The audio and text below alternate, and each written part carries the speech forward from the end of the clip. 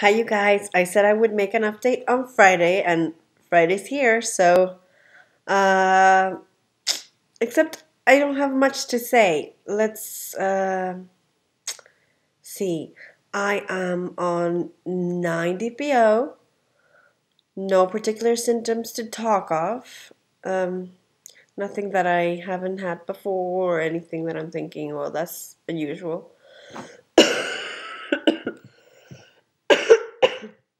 My apologies. I am also sick again.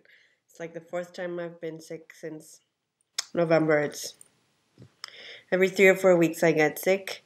I go to work by public transport, so that puts me in the path of a lot of germs, and yeah, I'm kind of annoyed at it, frankly. I also discovered on my third cycle of TTCing, I had this unexplained nausea, or what I thought was unexplained nausea, except now I realize it has to do with me having a cough. I'm assuming all sort of things are happening. I'm sorry, kind of TMI.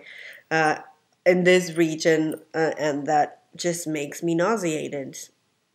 So I'm nauseated now, but I am 100% sure that it's got nothing to do with my um, fertility or any of those things. Um, yeah, not much to tell. We went to the bank this week and signed a bunch of papers. Um, Kind of annoying. It really actually gets to me a lot. That I well, Maya is the name I go by.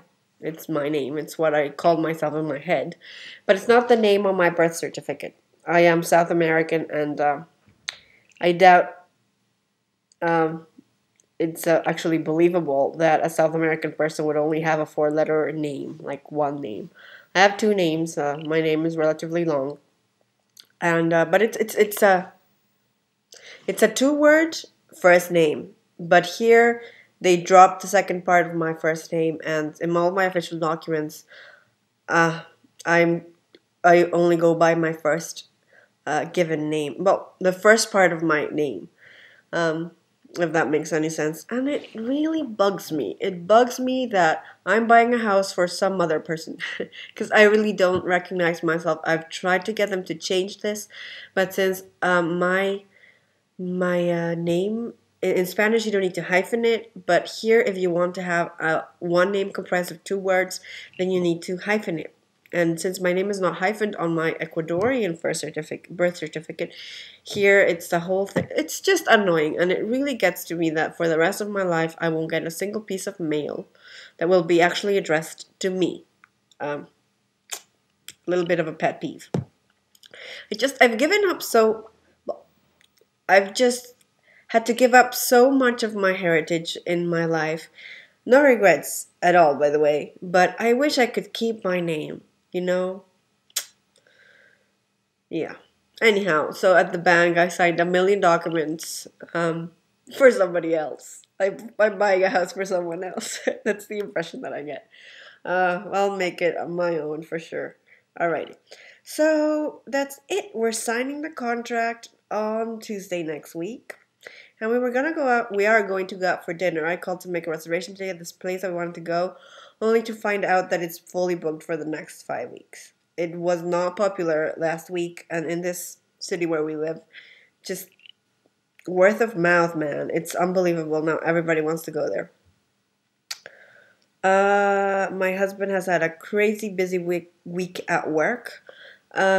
He is up for a review kind of thing of his PhD next week, and he has to like present his findings and whatnot. Depending on that, he'll be able to prolong the duration of his PhD, which officially would be done in August, but he wants to prolong it for 6 more months.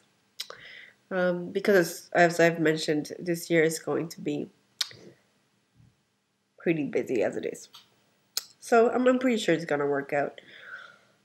So I guess that's it, you guys. I'm watching your videos. I read every single one of your comments. I swear I love them. They make my day. But you wouldn't know it because I don't reply on time. I'm sorry. I really am.